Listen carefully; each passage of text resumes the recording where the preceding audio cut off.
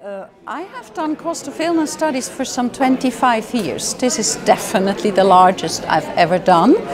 And I believe actually it's the absolute largest that has ever been done by anybody else in any other disease. And I think EMSP, all the other people who have been involved in it, and most of all the patients, people with MS who have contributed their data should be enormously proud of it.